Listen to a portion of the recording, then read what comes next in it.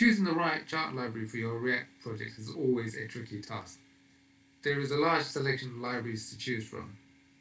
Some specialize in a few chart types, but others focus on providing a larger visualization choice, like providing bubble charts and map charts and tree charts.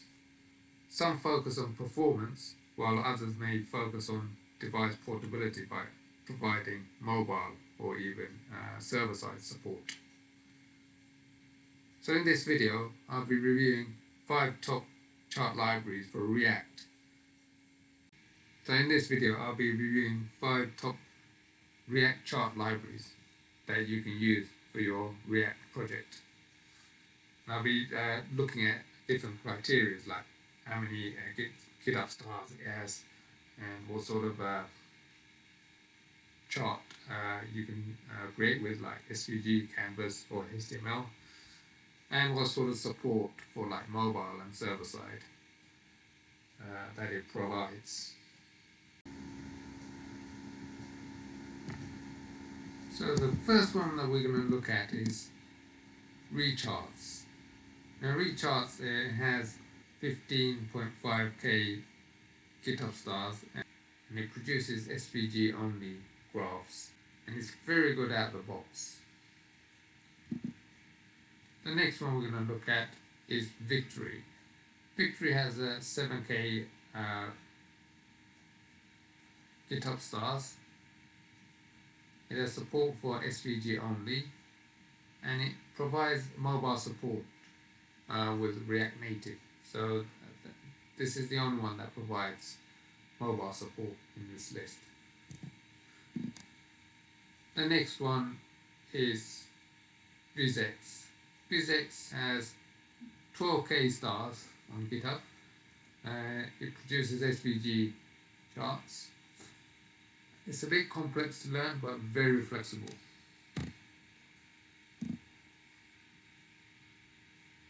And Nevo charts has 8.1k GitHub stars and produces SVG, Canvas and HTML. And this is the only one that produces all three in this list. So, and it provides client and server side support as well. So it's got very good selling points.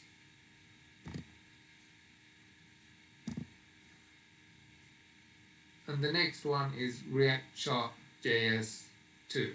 Now this is a wrapper for the famous Chart.js, the JavaScript library, chart library. So it has 3.6k GitHub stars and it produces Canvas charts. So it's very good on performance. And because it's built from the popular Chart.js, so it's very maintained. So the first chart library we're going to look at is the Recharts. Okay, Recharts is one of the most popular ones in the list.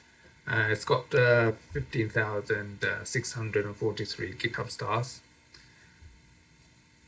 And it's built with the D3.js and it has support for SVG only.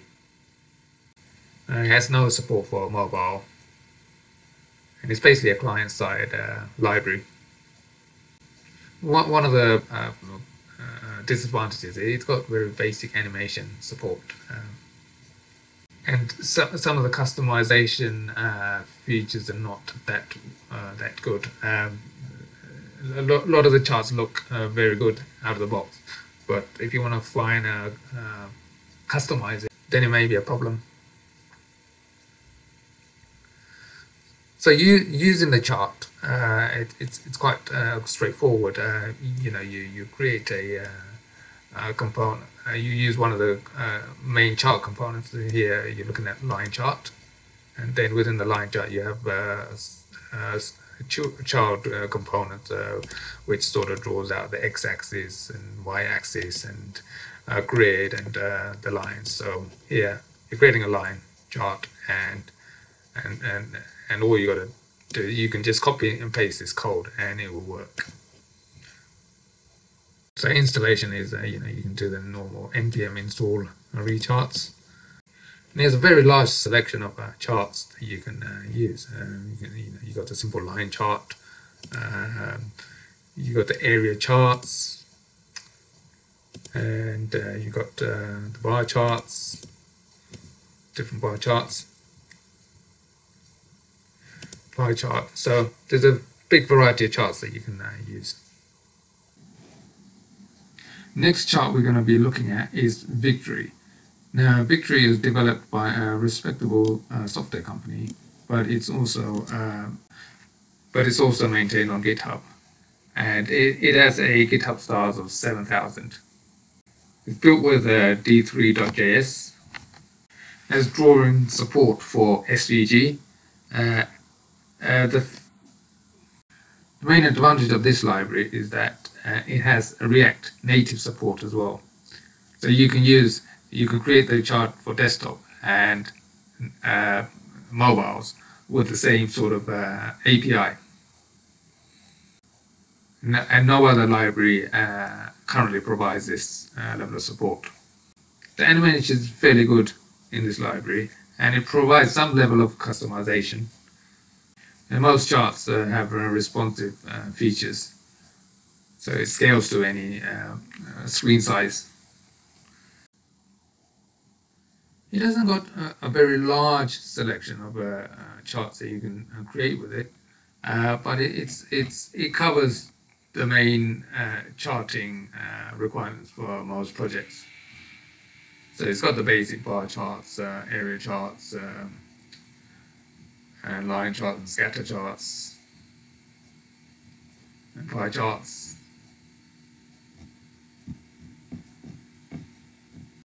Now in the docs, and I'll go into the getting started, it will give you a good guide on how to install and get started.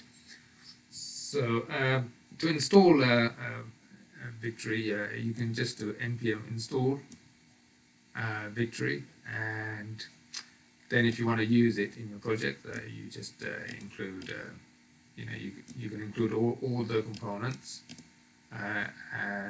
like they've done here, it's all as V, and you're using all the components of Victory.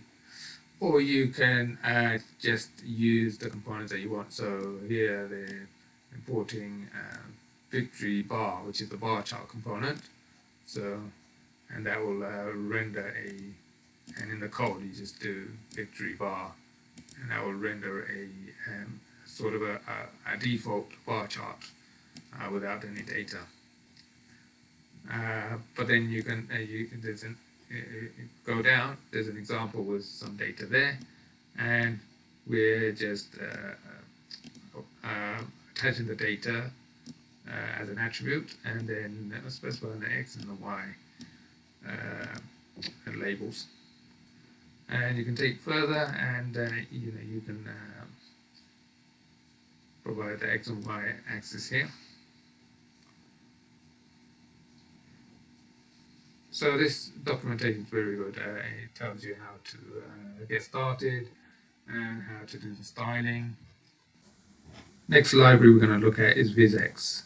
Now Visx is a library that came out of Airbnb, and you can go to the airbnb.io/Visx/ and you come to the home page for this library. Visx has 12,281 GitHub stars, so it's a very popular a library. The main point is it's customizable, but it's a bit difficult to get your head around. It has a good large community and is well maintained. It's built with D3, and it has support for SVG only. It's got no support for mobile. It's a client-side library. There's very good support for animation, in the sense that you can use a React Spring. You might need to do a little bit of work to make it responsive. And there's a vast variety of charts that you can produce with it, as you can see from the gallery. It has many chart types, as you can see here. You got the pie chart, the brush chart, basic bar chart. You got maps that work as charts as well.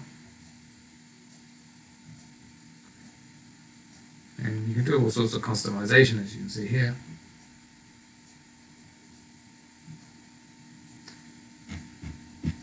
If I go back and if I go and click on one of the charts, you can get a code for them. So you'll import the components that you want, and then you can specify the attributes, and in your render you just add in the components with the attributes. So this is quite a complicated chart. So this is a group chart. So the problem with the Visx is it's quite, as you can see, the code is quite complex. It's almost like using D3 it's almost equivalent to learning D3. So it's quite, the learning curve for this, it looks quite steep.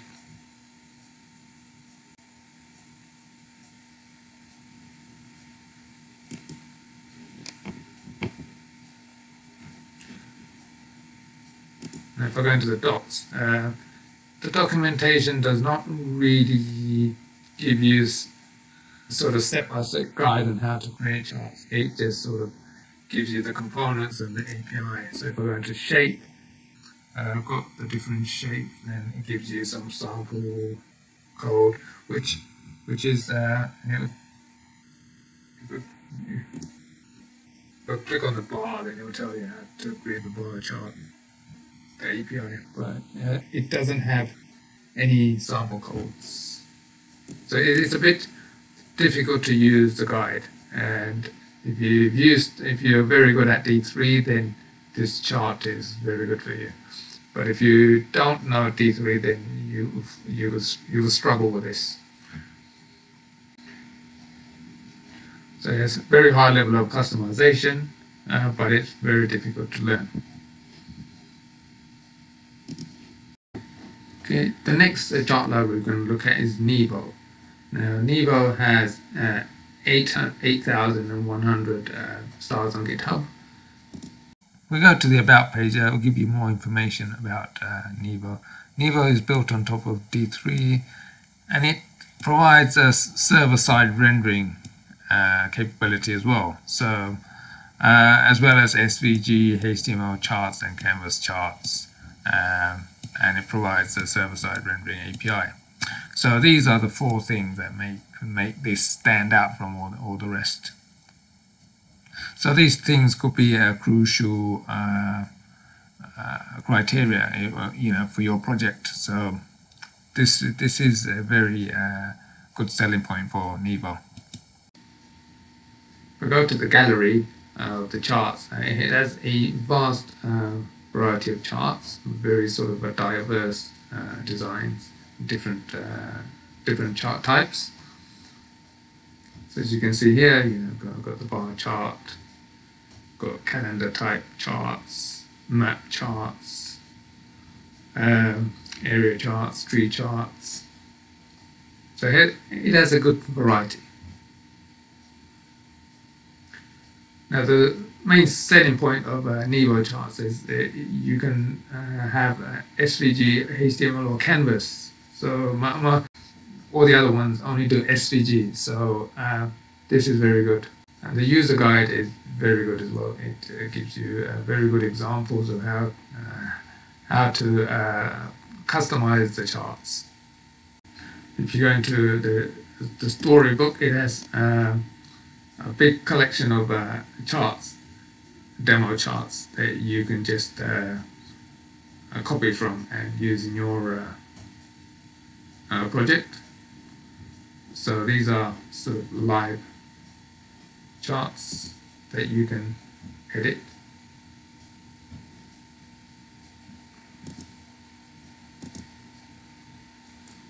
So if I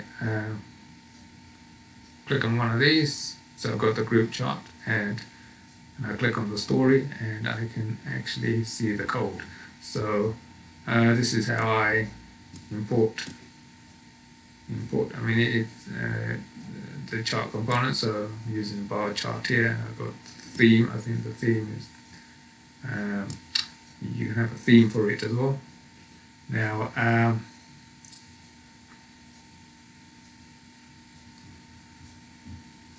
and the way you use it is, it's a bit like victory charts. So you pass in the attributes, the properties there, and you can have like these common properties and define it at the top. So I've got common properties for that chart. So these are the things that I'm passing through. Okay, the next chart library that we're going to look at is React-charts-2. Now, React-charts-2 is a wrapper for Chart.js, the JavaScript chart library. React-charts-2 has 3,600 GitHub stars, and it's a fairly good maintained library. It's built with JavaScript. Basically, it's a wrapper for the famous Sharp.js library, and it has support for Canvas only. It's got no mobile support, and it's a client-side library, and it supports some animation, and it has responsive features as well. Now, this library has up to eight charts that you can use, like a line chart, bar chart, radar chart, bubble chart, area chart, mix chart, and donut chart. So, but this is the website for the Chart.js. The React version is called Chart.js-2. So, but there's no documentation for this, not proper one. But there is a site that has a sort of a documentation, which is React-chartjs, github.io/react/chartjs-2. So from here you can see some sample charts that you can use. So if I go to click on horizontal bar chart, and you can get the source for this. If you go to GitHub source, and there you go. So the way you use it is, you import it like this, from the Recharts library, and then you have your data set, and then in the render part, you just call the component and as horizontal bar. I think that's the one. Yep. We're using a horizontal bar, so we just create an element, horizontal bar element with the import data and options, and options is up here. So you can use this that way.